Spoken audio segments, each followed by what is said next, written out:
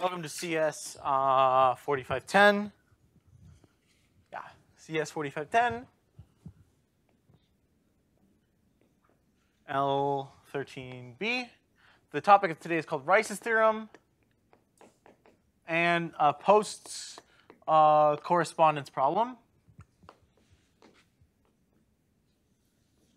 So we're dealing with a sort of a rigorous undertaking and study of the undecidable.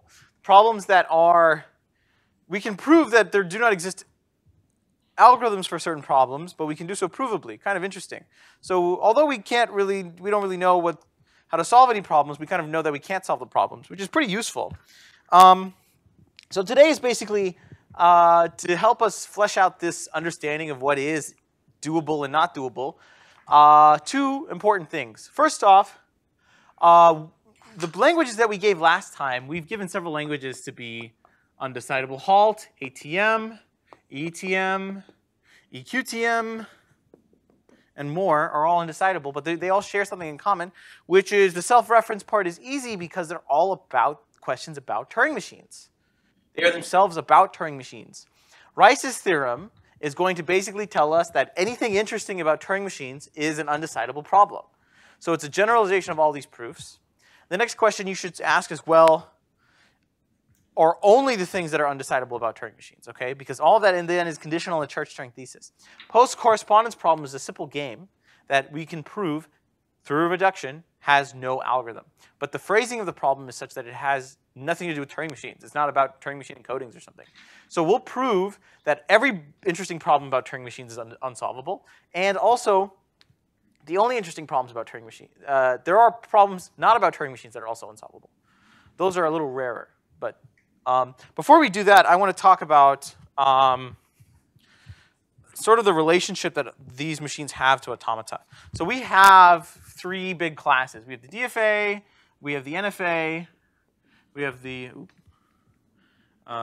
regular expression.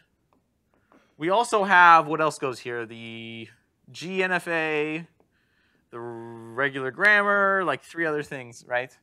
And then in the second class, we have the CFG. We have the PDA.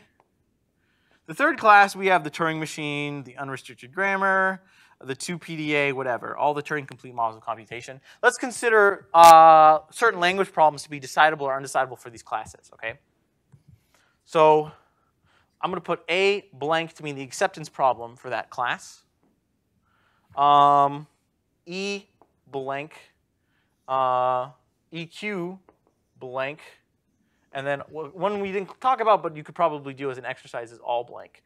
Does this machine accept all strings, okay? So let's put a D for decidable and a U for undecidable, right? The acceptance problems for Turing machines, decidable or undecidable? Undecidable. ATM is undecidable. EQTM, decidable or undecidable? Undecidable. ETM, undecidable. Is all TM undecidable? Probably. What about DFA? Suppose we're not working with Turing machines. I give you a DFA and a word. Does that DFA accept the word? Is that a decidable problem? Why? Run the DFA. Just run the DFA. It'll always halt. So yeah, decidable. It'll always reach an accept or a reject state. What about the emptiness problem for DFAs? If I give you a DFA, does it accept any string? Decidable or undecidable?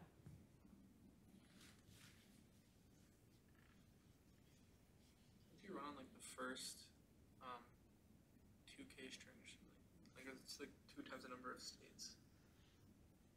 Or I thought we did this for a homework assignment. Maybe I'm losing my mind. Oh yeah. Which it is decidable? Yes. So what's the algorithm? What is the procedure to decide it?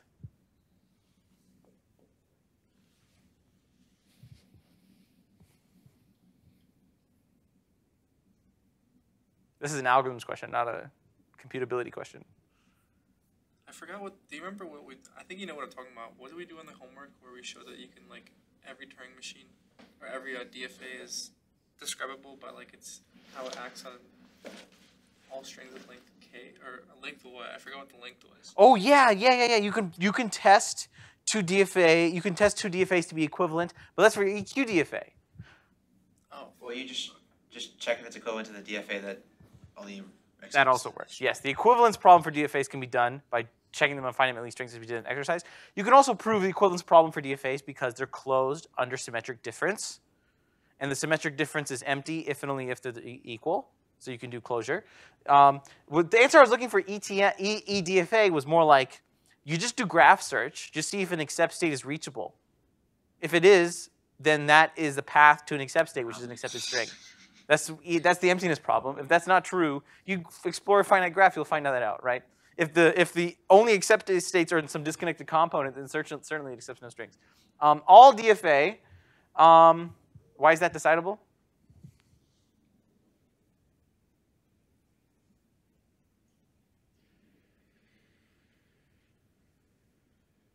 All DFA is decidable by just checking if an accept state is reachable. Excuse me, a reject state is reachable. The same algorithm as EDFA, just see if is there a path to a reject state, then that machine doesn't accept all strings, QED. So that's also decidable, okay? What about the accepted? Well, formally, all DFA is just like if this thing is a valid DFA. Yeah, the input here is a DFA and a word. The input here is a DFA. The input here is two DFAs, and the input here is a DFA. Okay. Yeah. So it's looking at the code. What can you determine? Looking at the code of a Turing machine, you can basically determine nothing. Looking at the code of a DFA, you can basically determine everything. What about CFGs? Is a CFG decidable or undecidable? Give me an algorithm to determine if a CFG generates a word.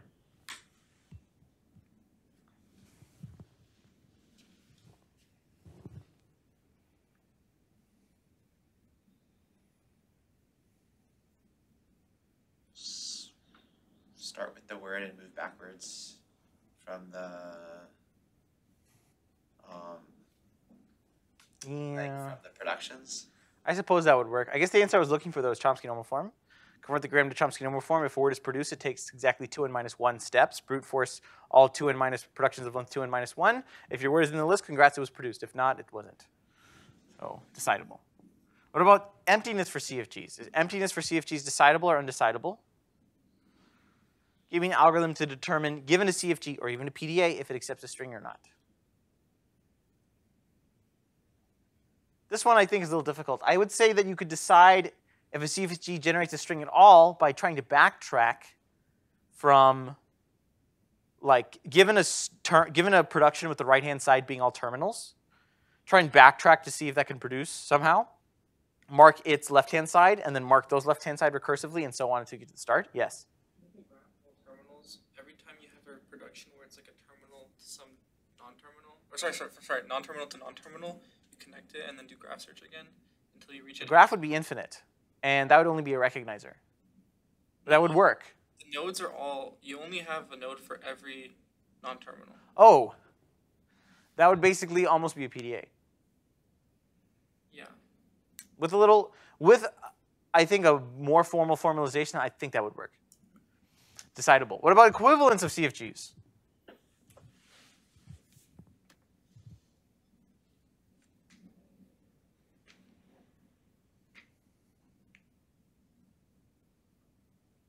is Chomsky normal form again, right? Chomsky normal form does not guarantee that if two grammars are semantically equivalent that they will be converted to the same normal form. Okay. Unfortunately, it's misnamed. It's not a real normal form if we were to find a normal form in that sense. That semantic equality can be determined by syntactic equality. These are undecidable. Just wanted to see if you guys can come up with algorithms for them. You can't. You provably cannot. Equality CFG is EQ CFG. Not a hard proof, actually. It just takes like 40 minutes. So you can prove that the equality of CFGs cannot be done. Same thing for all. And in fact, all because EQ, that reduction works, right? EQ CFG you can reduce from EQ. All CFG you can reduce from EQ CFG and so on. Yes? Would you need like two stacks and it's kind of similar to like a push down automata? Or like two. Equality of CFGs, how do you determine if two CFGs produce all exactly and only the same strings? No, I'm not arguing that it's not undecidable. I'm just like asking, is it the reason it's undecidable is because you kind of need two stacks for the two different automatas, and then that becomes a Turing machine? Well, the reduction, an algorithm that decides the equality of CFGs is not itself a CFG. We're asking a general algorithm, like any code. You construct code, like a Turing machine. The Turing machine takes as input two CFGs and determines if they're equal. So it does have two stacks. That would be okay. I see what you're saying. No, that's fine. It does have two stacks. I guess my question is, like, I was trying to ask, like, elucidate the proof a little bit more. Like, does it revolve around the fact that you need two stacks? Or am I just... I don't think so. I mean, part of the proof is that you know when a CFG produces a string non-deterministically, but you don't know when it doesn't. How do you know if a string is not produced? How do you know if it's not produced in the future or something like this? To know that is to determine that is undecidable. How do you know that a CFG produces all strings and doesn't miss any? That also is undecidable.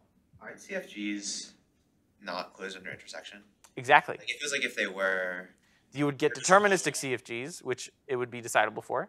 Yeah. Because then you simply do closure, you get complement when you get intersection, so you simply just construct the symmetric difference again, and then guess what? You got an equality grammar that's empty if and only if. You go the reverse direction from an equality construct, because that would be a nice proof too. You like assume to the contrary that it is, and then arrive at the fact that they're closed under intersection.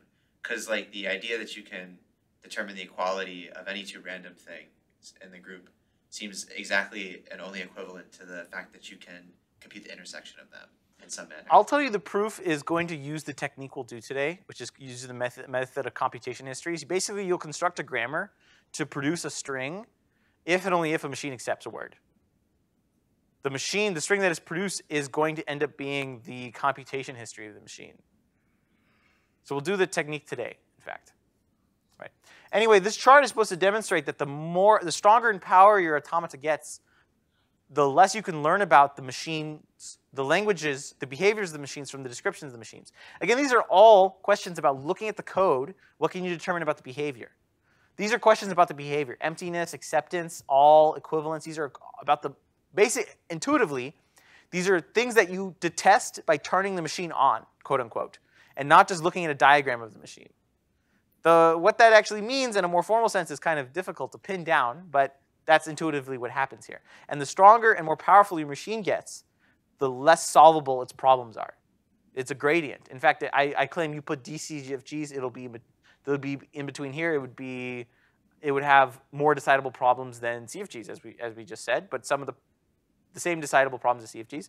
You put context-free grammars here, it'll be even more undecidable, right? Which ones exactly, I don't remember, but know that it's basically gradients until you get to the Turing machine. No property of Turing machines is basically decidable, which is what Rice's theorem says. Rice's theorem is what we'll just segue into.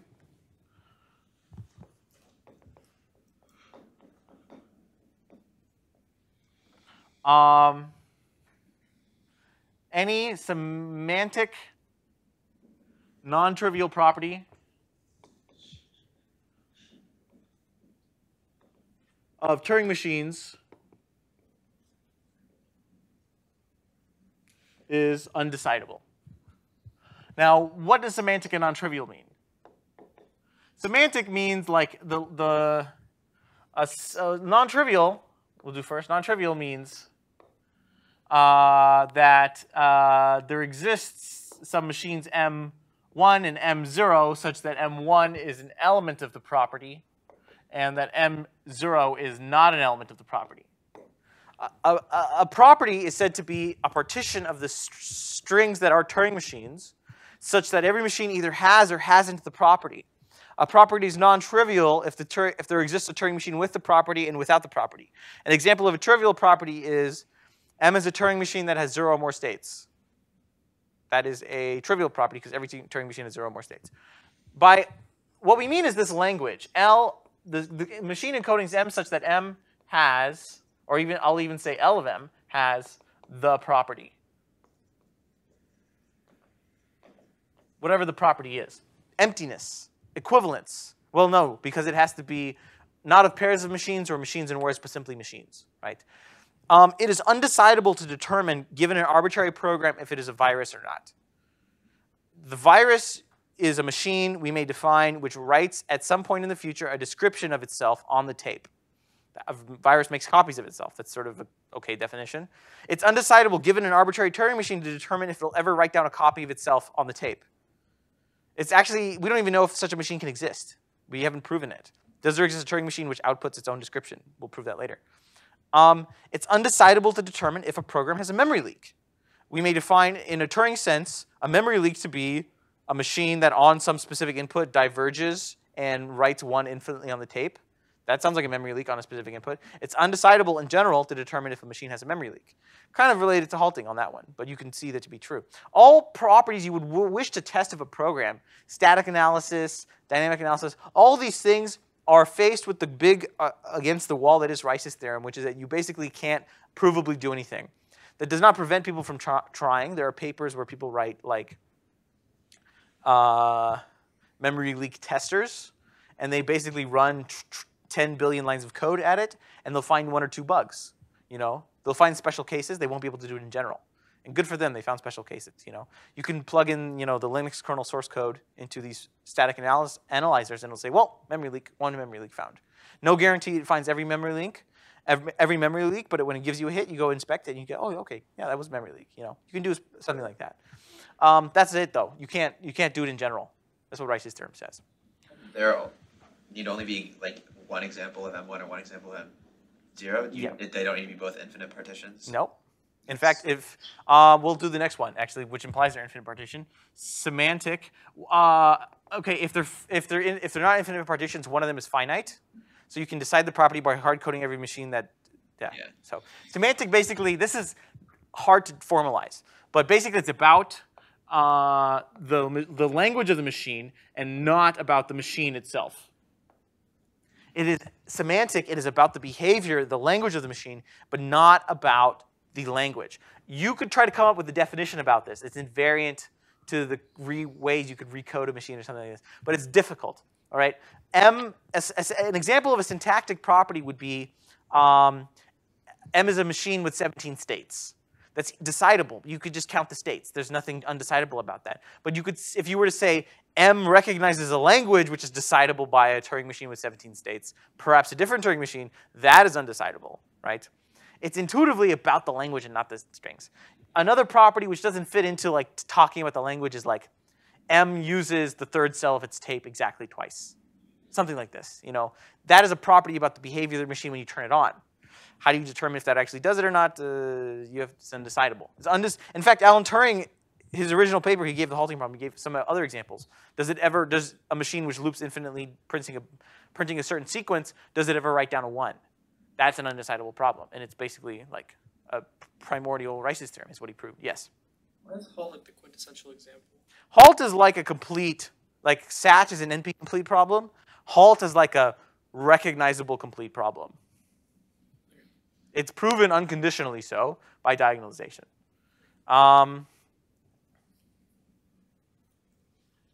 That's all I think I want to say on that one. Okay. Right. So here's what we're going to do is we're just going to give, let's let this language be L for whatever property it is that is semantic and non-trivial. We're going to give a reduction from ATM to L. But we'll phrase this one in a proof by contradiction. Assume to the contrary.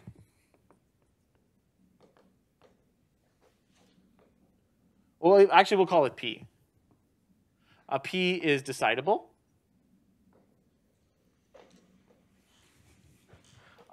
Then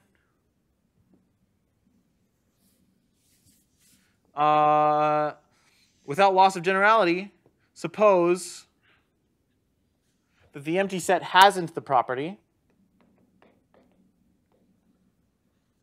Why is that okay to assume without loss of generality, that the empty set hasn't the property? The machines that recognize the empty set are not part of the property. Why is that okay to assume in our proof? Because if not, then we would assume that it does have the property and then choose P complement, which is exactly the same. We would just choose to prove that P complement was undecidable, which is the same thing. So, and by non-triviality, suppose that there exists M1, some string with the property P, okay? We give a decider for ATM as follows. A on input M comma W. It's going to build M prime hard-coded from M, W, and M1. Actually, I'm going to call this MP for property. Simulate no, wrong line. If M prime, the code that you have constructed but not ran, has the property accept, else reject. Now, of course, the true science is what goes on in M prime. MP on input X, it has, M prime has hard-coded M, W, and MP. Okay? It has three hard-coded variables, constants, M, W, and MP. M and W are the input, the decider for ATM, and MP is the machine that has the property. We're basically, M prime is basically going to pretend it's MP if M accepts W and not otherwise. Simulate M on W. If M accepts W, simulate MP on X. If it accepts, accept. Essentially what's going to happen here is M prime is going to pretend it has the property if and only if M accepts W. And it's going to pretend it doesn't have the property if and only if M does not accept W. So if M comma W is in ATM, that's true if and only if L of M prime is equal to L of MP. But that's true if and only if the code of M prime is in P. Right? Similarly, if M comma W is not an ATM, then M loops or rejects W, so we know that M prime is going to accept no strings, right?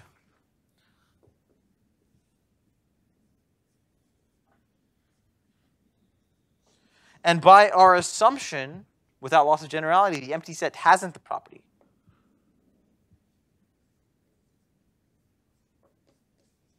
UD. Question on the proof of Rice's theorem? You should have one or two, I think. The semanticness is not obvious where it falls in, right? And it's not necessarily a question always about the language. You question? Oh. It's not always a question about the language either. For example, let's use the example of M uses the third cell exactly twice. Or let's say M uses the third cell at all, okay? Suppose it's a work tape where it's not like immediately it has to read it or something, okay? What you would do is, in the simulation of M on W, you would say, simulate M on W, but don't touch the third cell. And then, if M accepts W, touch the third cell. Something like this. So you would make sure that you touch the third cell if and only if M accepts W. If M does not accept W, you make sure not to touch the third cell. Kind of, basically, to apply Rice's theorem is dangerous. Like, I'll tell you this is as a warning. Often when people are supposed to do a reduction, they'll try to apply Rice's theorem, and sometimes they fail. So don't try to apply Rice's theorem when you're better off doing a reduction, because it's not obvious when you can or can't. Exactly, it's really easy to misapply. So you can't just wave your wand and say, you know, all these are undecidable. I'm not going to deal with it, because sometimes they are decidable, because it's not a syntactic property or it's a trivial property or something, right? Questions on this? Like essentially M cannot accidentally trigger the property while it's simulating. And Exactly. That's the problem, full stop. Exactly, exactly. Which is why we suppose without loss of generality, the empty set hasn't the property. Why does something super finite not work? Something what? Like finite, from some finite set of things. What do you mean? So in fact, finiteness is a semantic property. You could consider the set of Turing machines that only accept finitely many strings. yeah. Such a language would be semantic. That would be semantic, and you could apply Rice's theorem. Here's what you would do: is instead of simulate MP on X, you would continue to simulate MP on X. MP on X would only accept finitely many strings. So the language here would be finite. The empty set actually is also finite, so that would not work. You would, in fact, actually, You can only prove the set of machines that M accepts a finite language to be undecidable by proving the complement, which is that M accepts an infinite language to be undecidable. That proof actually requires the same reason ETM. We have to prove the complement of it, same thing happens. But like, if I were to say my semantic property is that M is exactly this thing, like this Turing machine.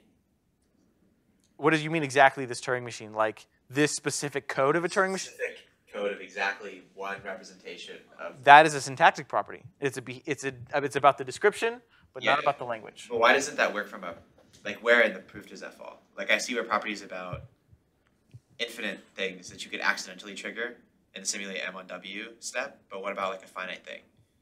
So there exists empty set. Let's suppose that specific machine does not recognize the empty set. So suppose the empty set is not in the property, and there's exactly one machine with the property. That property is decidable, so the proof should fail. Why does the proof fail? M is going to pretend to be that machine on all inputs, but M will not have exactly that description. So that would imply there's two machines with the property. M prime would not be M whatever your property machine is. There we go. Interesting way that fails, but yeah. More questions on Rice's theorem? Great applications of this to program testing, and perhaps only applications of this to program testing. The software analysis guys are really up against the wall on this. You know, algorithm guys are up against the wall because there are NP-complete problems, and they're like, oh no, I have to use an exponential time algorithm. But software analysis guys have to go against Rice's theorem, which is not, there's an exponential, there's not that there's, you know, sometimes NP-complete problems have randomized or approximate algorithms for them. Not too good, but still good enough in practice. Property testing guys don't have anything, you know, there's no algorithm at all. So the algorithm guys are a little whiny in that regard, right? So, all right, if no more questions on that, we'll get on to post correspondence problem. Emil Post is a tragedy as a biography of him. Emil Post basically like proved everything almost, but slightly after everyone else did. So he proved, he basically proved something like the Turing machine. He invented something like the Turing machine we now call Post machine, but he didn't have anything close to a Church-Turing thesis. He had like a 2-page paper. He said, I hope someone in the future would perhaps make an equivalence between this and the intuitive concept of computation. And you know, Alan Turing, younger guy than him, beat him to the press by several months. So he didn't get any notoriety for that because he was missing the philosophy. He was missing the Church-Turing thesis. He almost solved several open problems, but was beaten to the press by several other months. He proved the word problem for groups semi-groups was undecidable. He was beaten to the press by Markov of Markov chains. Anyway, throughout history, he was like almost the guy who solved the problem and then never good enough to do so. And he was getting like electroshock therapy for depression. They would just electrocute people for like ailments, I don't know. And then he like died of that, so tragic. Oh, and he like didn't have one arm or something. So basically the guy was, I mean, a very sad story. But should be recognized more than he is. I mean, he should be way more recognized than he is because he really did everything that everyone else did, including Gödel's incompleteness theorem. But he just didn't do it as good, and no one recognized it at the time. So rigor is very important. You know, you need to convince your contemporaries.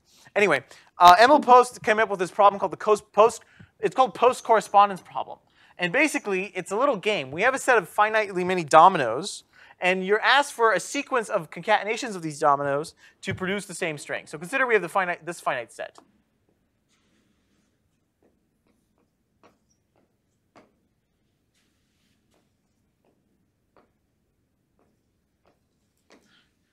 You have a finite set of tiles, or dominoes. Each one contains a string on the top and a string on the bottom. Okay? And you are allowed infinitely many copies from this set of dominoes, this set of tiles. Okay? Choose a sequence of infinitely many copies of the dominoes to concatenate together such that the top of the concatenations of the top is equal to the concatenations of the bottom. Right? Consider let's say this is 1, 2, 3, 4. Consider 2, 1, 3, 2, 4. Okay? I'm going to take a copy of 2, a copy of 1, a copy of 3, a copy of 2, and a copy of 4. Let's see what happens. We have A over AB concatenated with B over CA concatenated with CA over A concatenated with A over AB concatenated with ABC over C. Now let's concatenate the tops and the bottoms. We're going to get A, B, CA, A, B, CA, A, B, C, right? The concatenations of the bottoms are going to be what? AB, CA, ABC, right? Just to be clear about where these come from,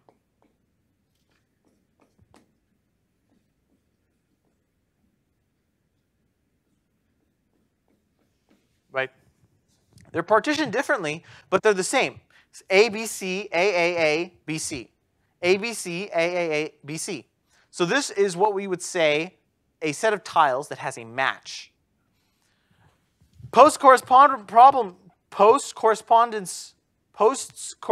problem basically says, consider the languages of encodings of tiles, finitely sets of tiles, such as that P has a match. And again, a match is a sequence of the tiles which may be concatenated so the top concatenations equal the bottom concatenations. This set, PCP, is undecidable. It is algorithmically unsolvable. Given in generality, I give you a set of tiles. I say, find me a match if this set has a match or not. It is undecidable to do so. Importantly, in the wording of this question is that there's nothing to do with Turing machines. There's nothing about computation. We view computation automata as applications of this transition function some number of times, and we see the machine moving. You can literally like feel it. That's not obvious that that is translated at all here at all. You know, there's nothing like that here. This is a very simple combinatorial problem, and that there does not exist an algorithm for it, exponential or otherwise, at all. There is no algorithm for this. This is an unsolvable problem, right? Again, nothing to do with Turing machines. So we proved that basically every problem about Turing machines with Rice's theorem, unsolvable. Here's a problem that has nothing to do with Rice's theorem, also unsolvable. Questions on the statement of the formula. The statement of the problem. Like every good problem, there are decidable subproblems of it. You can decide, for example, unary PCP, decidable. If you have exactly two tiles, decidable. If the tops of all tiles are longer than the bottoms of all tiles, decidable. But in general, undecidable problem, right? It's actually, if you have 5 or more tiles, it's undecidable. If you have 2 or less tiles, it's decidable. If you have 3 or less tiles, it's decidable. And we don't know for the case of 4 or 5, if you have exactly 4 tiles, if it's decidable or undecidable. Right? Some work is still being done on this, but it's not important. Who cares? This is like Europeans do. You know, they got something going on. Anyway, what we'll prove is that there is a reduction from ATM to PCP. What we're going to do is create a set of tiles. We're going to hack it. We're going to put sorry, do you have a question? Oh, okay. We're going to put a set of tiles in such a way that we're going to sneak in the transition function of a Turing machine. So if anyone tries to find a match with the set of tiles, they're going to accidentally simulate a machine.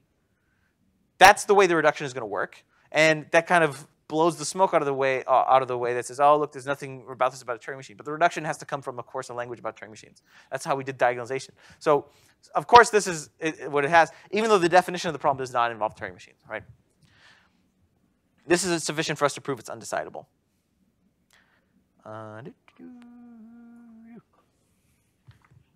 Questions on the definition? So before we get rigorously into the thing, let's show how we can create sets of tiles to trick an algorithm into doing what we want. Now, an algorithm is allowed to do anything. I mean, it's any algorithm is a very general concept, as we understand. But suppose, consider the space of all algorithms that attempt to solve such a problem. They will attempt to solve it in certain pieces. So what we'll do is create sets of tiles that guarantee certain things for us.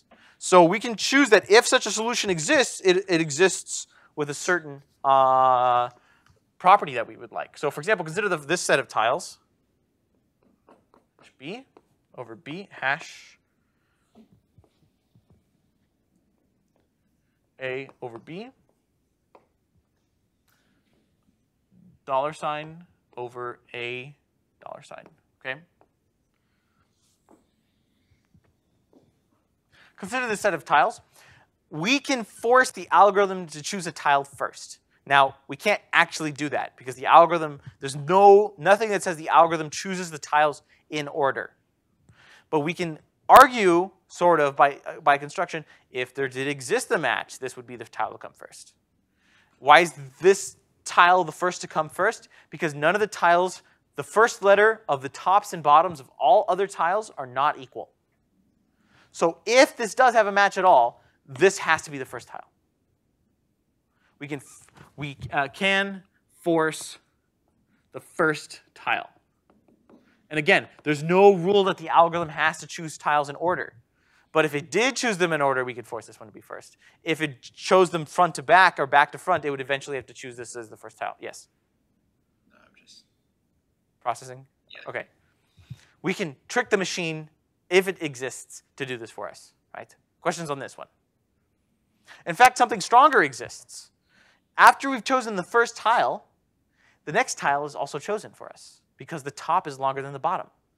So if this one is chosen first, the next tile that must be chosen must come from a set that looks like this.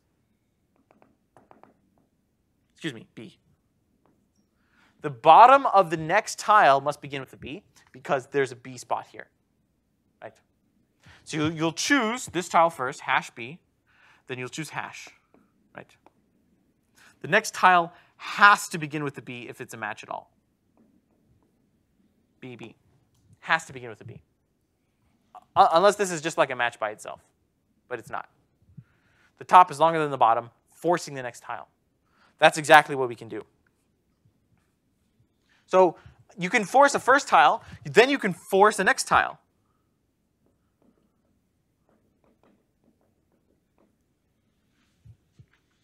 That's just induction.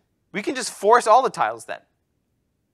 So what we'll do is create a set of dominoes with exactly one string that can be possible to produce. And that string is going to be what's called the computation history. A computation history is a string that we'll write out this way.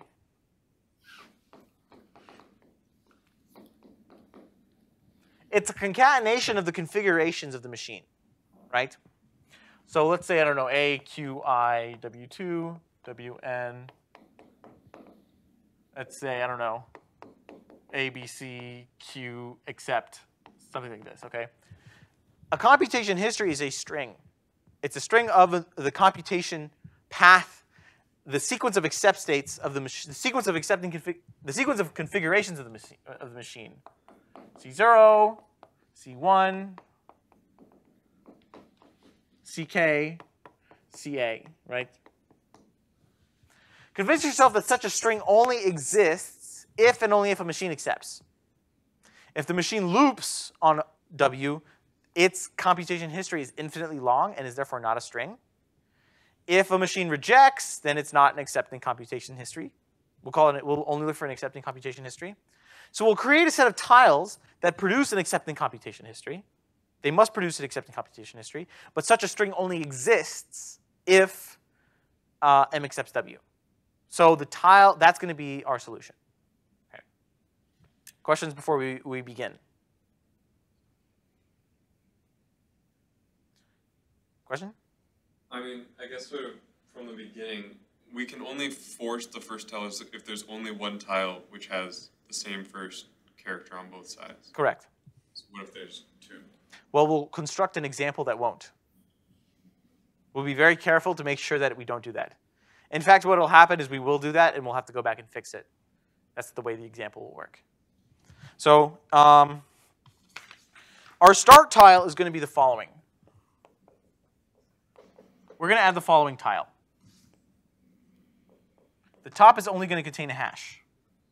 The bottom is only going to contain hash Q0 W1 ... to Wn hash. Okay? That's our start tile. Then we'll do what's called a right move tile. So if you have Qi read A, write B, move right, and we have QJ. We're going to add the tile QIA on top to BQJ. Okay? What this tile is the top is the before, the bottom is the after. Okay? Recall that computation is a local process, and as you're computing it, you are slowly rewriting a substring of it each time. That was the proof of the correctness of why universal grammar was Turing complete. It just sort of is a finite substring rewrite for each computation step. What we're going to do is, this is going to be our start tile. The next tile has to begin with Q0W1, or some prefix of this, right? So we'll make sure that the only tiles that are available are ones exactly for the transition function. Therefore, the next tile is going to, as the selection of tiles are forced to complete this string, here, the next configuration is appended. So the machine is forced by the first one to write the configuration of the machine, but as it does so, the bottom halves of the tile are forced to write the next configuration, repeating this forever. We'll get more into the correctness in a second, but let's finish some more tiles. If we have a left move, unfortunately, we have something slightly more complicated. Let's say we're at QI, we read A, write a B, and we move left. Unfortunately, we have to add a set of tiles simply because our configuration notation is unbalanced. We have AQIA over QJAB.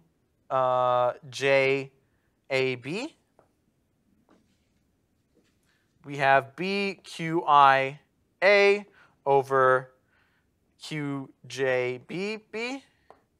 And then we'll have, just double checking, blank QIA over QJ blank B, right? These are tiles to simulate a left move, and we simply have to do them because of the imbalance of the configuration. The way that the right of the symbol is what the tape head is pointing to. Questions on this one? If you run against the tape head. If you what? Run against the tape head in your left move. Like you bump back up against it. I'm going to pretend that we're, for convenience, on a two-way infinite Turing machine. Sure. That's fine? Yeah. Believe me? Okay, thank God. You want to do the simplest proof possible? Yeah. I mean, such details end up being quite important, it turns out. Whoa. But you just argue that you started on a two-way Turing machine, which can solve exactly and only the same problems as a one-way Turing machine. Mm-hmm. In fact, I'll even make a greater assumption that suppose the Turing machine accepts with an empty tape, if I wanted to do so. Why? Instead of accepting, just change the accept state to quickly delete everything and then accept. Clear up the work.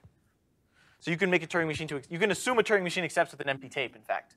Which, so there's so many variants of Turing machines. The variant we gave, like for use in proofs, was the one in the Sipser book, and it's actually very politically chosen to make this kind of proof as simple as possible, right? There's a reason for, some books define if you move that the tape is one-way infinite, but if you try to move left, you don't just stay put, that you immediately reject. But then you can't use in proofs that you reject it if and only if you touch the reject state, because the machine may reject by moving off the end of the tape, right?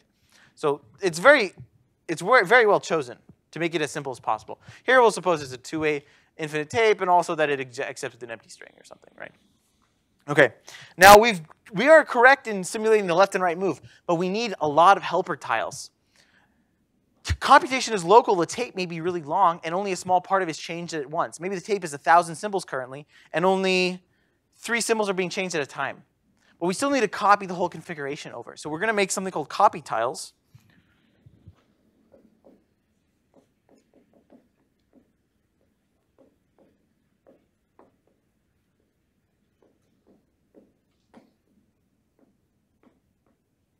This is just going to copy the tape over for us, the parts that are not near the tape head. There's a problem with adding these tiles. What is it? They're the same on the top and bottom. Yeah, so I mean, actually, if you add these tiles to any set, that set already has a match. Just choose that one tile. So you've trivialized the reduction. And this is actually a problem. We'll have to go back and fix it in a second. But just don't worry about that for now. Suppose it always is still the start tile is the only match for now. We'll fix this, I promise. We need a way to go between configurations, so we will also add these tiles. Now, sometimes during the computation, you need more of the blank space, so instead you add this tile. Right? That'll give you some more work tape. Now we need a way to accept, okay? So notice that all the tiles basically have the property that the bottom is bigger than the top. We're forcing deficiency with that. The bottom is greater than or equal to the top in length. We need to have a cap piece. If we have a piece like this to start with, and we have a bunch of these pieces, we need a piece like this to end with, right? So we need some sort of end cap piece. So we'll have an end cap piece to be as follows.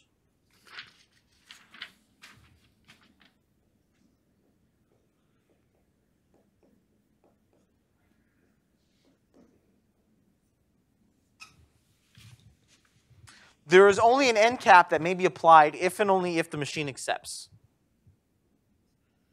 And I could even add some helper. Let's suppose the machine clears up the entire tape and that the accepting configuration is unique. If I didn't have that assumption, I could create some more tiles that clean up the tape and then make it nice so the end cap fits on. Whatever, it's a sort of a combinatorial thing. But let's suppose we assume the tape is, again, two-way infinite and accepts. There's a single accepting configuration. We can do this, right? All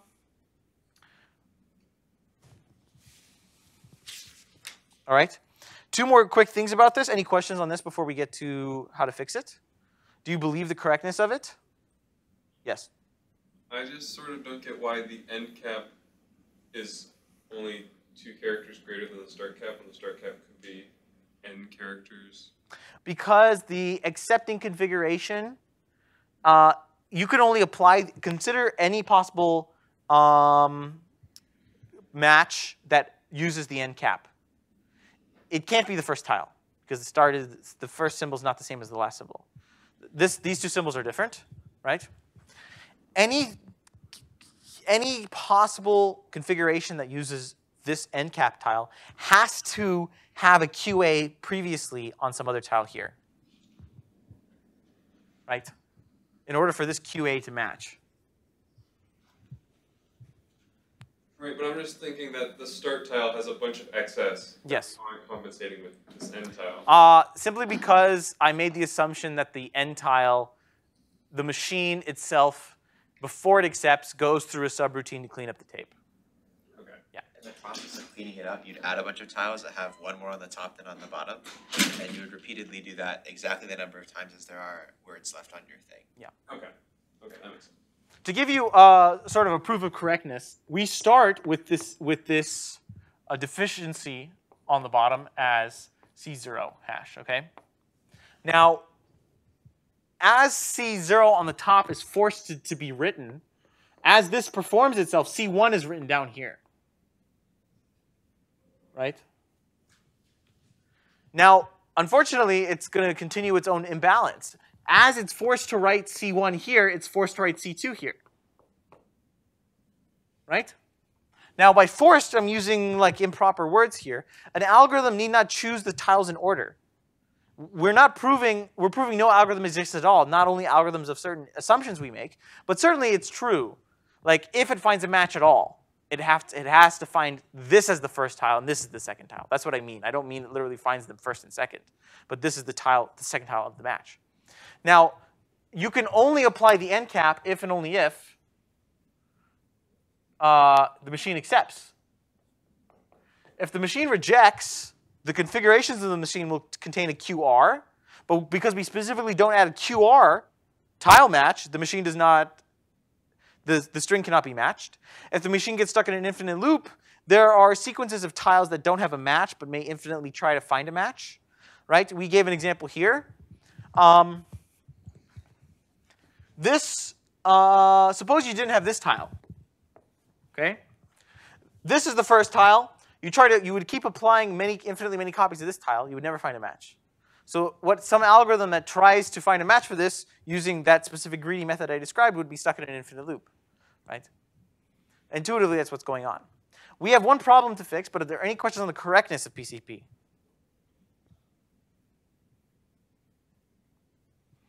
Okay? The problem we need to fix is that we have these extraordinary tiles here, these weird things. So what we're going to do is just make the following quick change.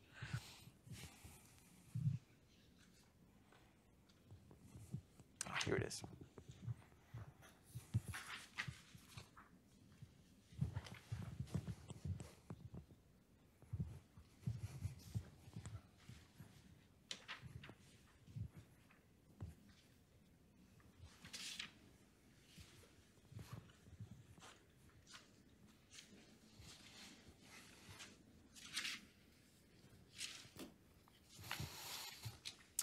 If we have the string, let u be equal to some string u1 to the, let's say uk, define dot u to be the string dot u to be dot u1, dot u2,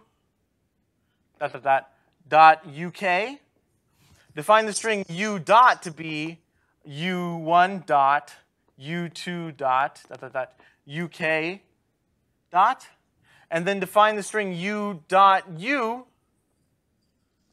to be dot u1 dot u2 dot uk dot. Okay. Define those operations on strings. If we have a set of tiles, like let's say we have top one, we'll say top start, bottom start. And let's say we have top one,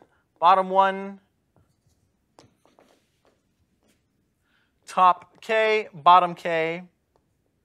And let's say end as top end, bottom end.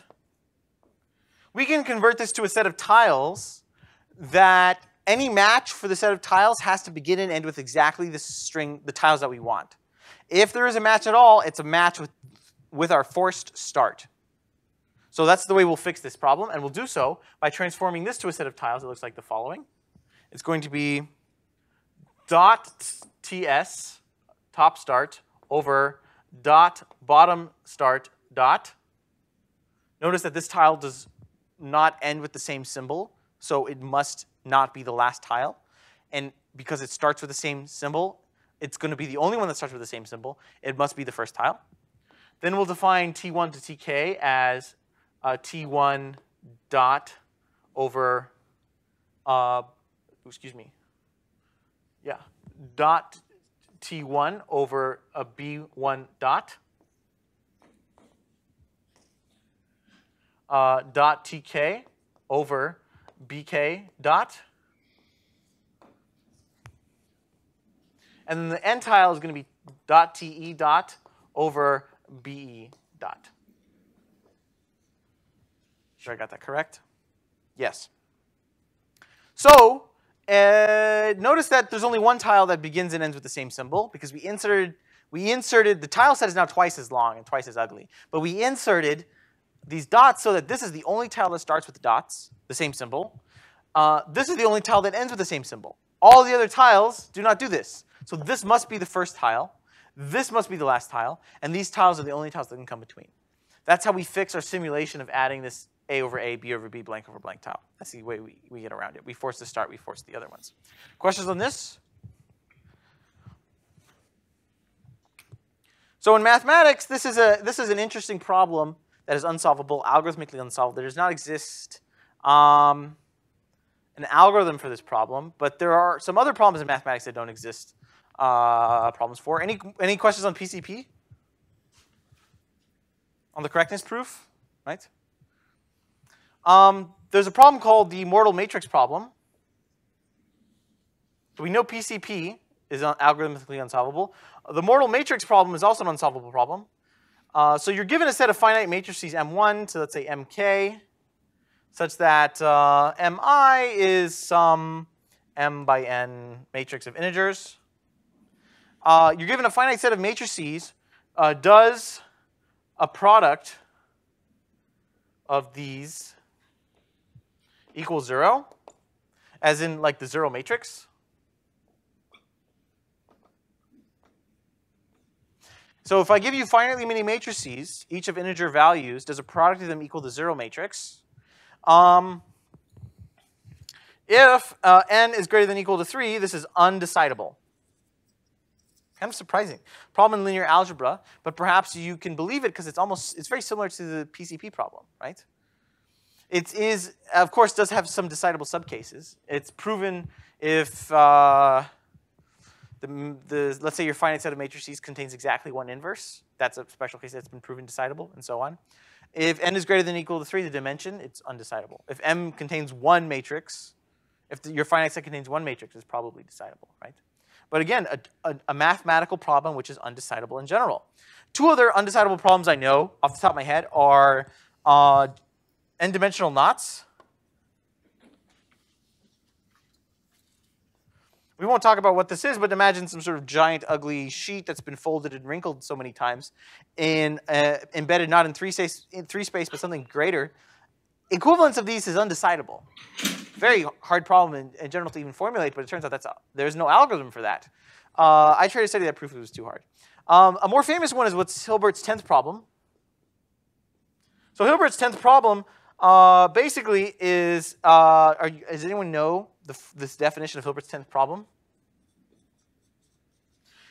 It's sort of a formulation of the Entscheidungs problem. He was looking for, given Diophantine equations of integer coefficients, are they solvable or not? Do they contain an integer root? For example, x squared plus y squared plus 1 doesn't equal 0. This has no integer solutions. But consider like 3xy minus 7x plus 6y squared is equal to 0. That probably has an integer solution. X and y must range over integer values, positive, negatives, and the output must be 0. This is undecidable in general as well.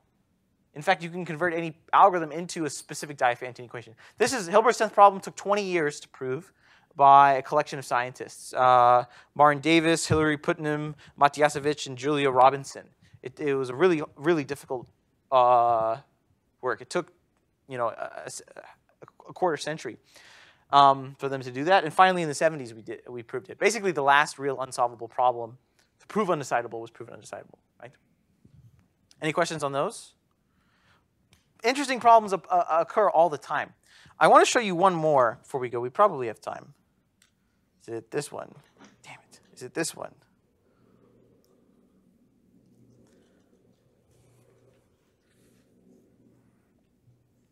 I'm just going to leave it there. Let's do up top.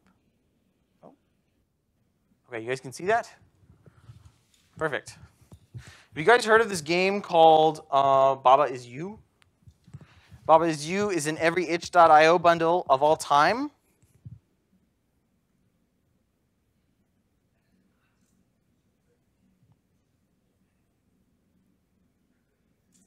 Baba Is You is a little puzzle game. Let's just see if we could get into there. So I don't remember which way I go. Let's do this one.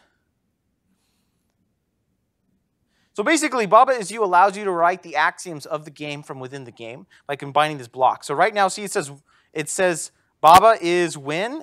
I can't touch the flag because it says flag is stop, right? But if I remove this flag is stop rule, I can now go through the flag wall, right?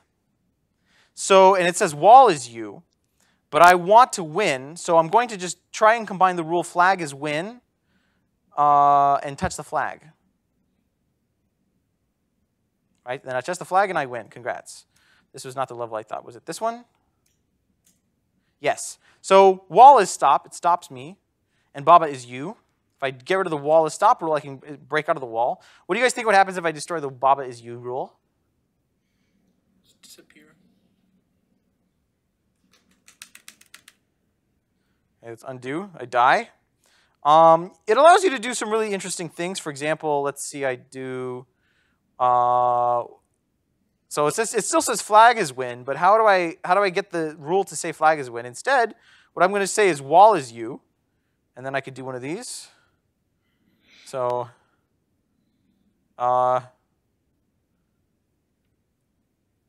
okay, I killed myself. Let's see. Oh.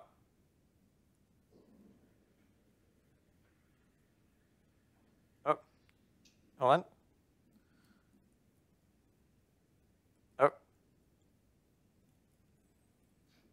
Okay, whatever. I lost. Anyway, the point is, it's an interesting game. It has a lot of like you could feel the n-dimensional character of this game. The reason I'm showing this to you is because it is undecidable, given a specific Baba is U level, if it has a solution or not. And there was this guy in like 2019. He came out with this paper. Let's see if I can show you his reduction. It's somewhat complicated, but it's relatively simple still. Right. So he's explaining the rules here. Okay, that was boring. Control O. Let's do Baba's U. Okay. So here's sort of the reduction that goes on. He is able to give it a certain inputs. Basically, what he does is he constructs a specific Baba is U level from a PCP instance, such as the Baba is U level is beatable if and only if the PCP instance has a solution. And we know that PCP is undecidable, so by reduction that proves that Baba is U is an undecidable problem. There is no general algorithm to determine if Baba is U is a solvable level or not. Right? Now again, by the reduction, it maps to not bijectively to all Baba is U levels, but to specific cases of Baba is U levels. Here he has Baba, which is of course the cute little guy at the top, and he pushes those buttons, and those buttons apply a sequence here of tiles which concatenate together. And this dog here is something like a clock. It's just making sure you don't push buttons too fast while the gadget computes with itself, right?